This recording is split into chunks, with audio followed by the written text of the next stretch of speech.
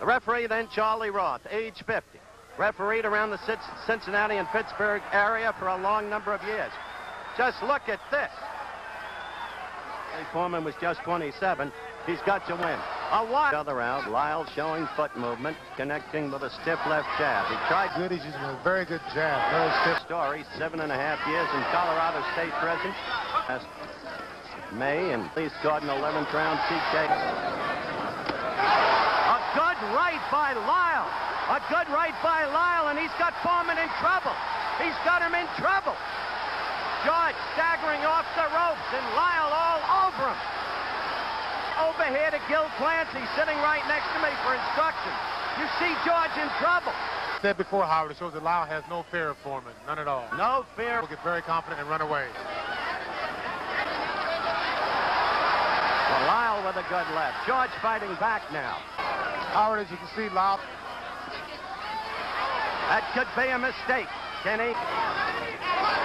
Right, come around and Foreman keep those hands up. Now Lyle is hurt. Now Lyle is hurt. Quickly, Foreman landed a left and a right and another left, and Lyle's in trouble. He's against the ropes, trying to cover. Opponent against the ropes.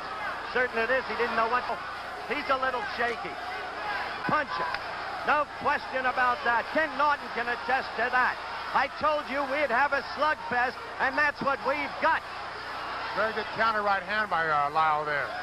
Very good.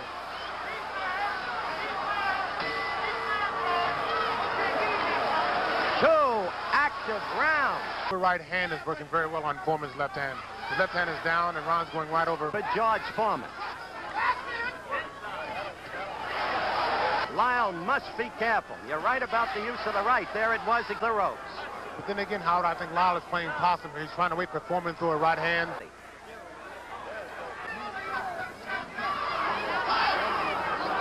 Third round. Foreman the red trunks, Lyle the white. Where the boxers, kids playing in the playground were a good direct. Chet Forty, our producer, retimed the second round in our truck. Lyle all over. Lyle has Foreman in trouble. Foreman is down. It started with a right, then a left. Foreman looking over here. Lyle to the neutral corner. His mandatory 8 count. Foreman trying to hold together, trying to keep active, except for that charade in Toronto against the frightful Pod. Now Foreman fighting back. Oh, Foreman is in trouble. Lyle caught him with a good left. Now George, now George struck back. Now George fought back with a magnificent right. George fought back. Lyle was George with that punching power that we talked about in prior fights. Lyle is now ready to rope. His handler screaming to Foreman, hit him in the body. George at the head. Lyle is now wide open. He is Lyle trying to swing back. This isn't artistic, but it is slugging the way the public wants. Only 10 seconds left in the round. Now Foreman was staggered. Foreman was staggered by a Lyle left. Foreman goes down. Foreman goes down. Lyle fights back. Lyle, Foreman, as Kenny said, both fighters leave themselves wide open. Call it over the slow-mo, Kenny. Here we go right now. Both fighters leave themselves wide open. They're both relying totally on power here.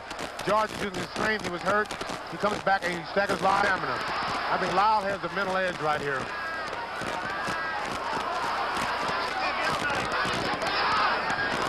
A good left by Lyle.